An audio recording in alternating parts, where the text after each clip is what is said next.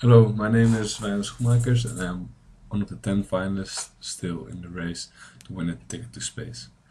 And today I will explain in this video my idea, the electric jet engine, the way to sustainable aviation. So here you can see a 2D axisymmetric drawing of a turbofan engine. So first of all, here you can see the fan, compressor stages, the combustor chamber, and the turbine stages. And the turbine stages are needed to extract power from the flow to drive the compressor and the fan. So this is a very complicated engine. My idea was to make it simpler and to make it electric. So therefore I removed the turbine and the combustion chamber, and I used electrical motors to power the fan and the compressor. So this sort of looks like this. You have a duct which is a little thicker to house the electric motor. You also have a fan, a high pressure compressor, and an electrical heater to heat your flow. So using this model, I could do some calculations, and I found that there's a 40% reduction in energy consumption with respect to the conventional turbofan engine using jet fuel.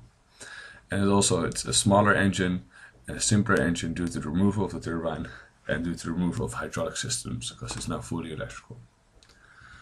So there's some sustainability aspects.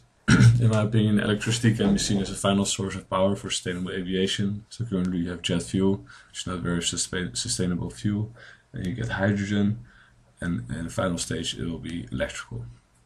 And then there's also in-flight power generation using solar panels to generate power, making it more sustainable.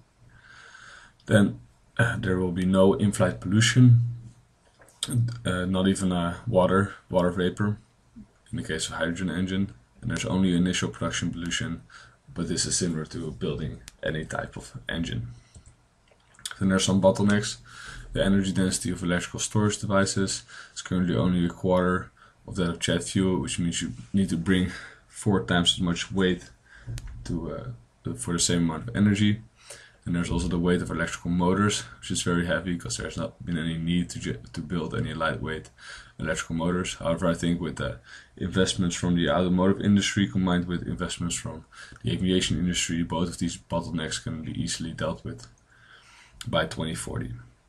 So then there are some cost aspects. There's some higher initial development costs and production costs. The development costs are higher because of these bottlenecks, and then also the production cost is going to be higher due to the fact of using expensive rare metals for the electrical motors and the energy storage devices. However, there will be a significantly lower operational cost due to the fact that the price of jet fuel is going to increase over the coming years, while the price of electricity will almost remain the same or increase only slightly relative to fossil fuels. And then also the engine is a lot more efficient, so therefore the total operational cost will be significantly lower than those using conventional jet fuel. This was a brief overview of my idea. I would like to thank all of those who made this competition possible, and I hope you enjoyed my video. Thank you.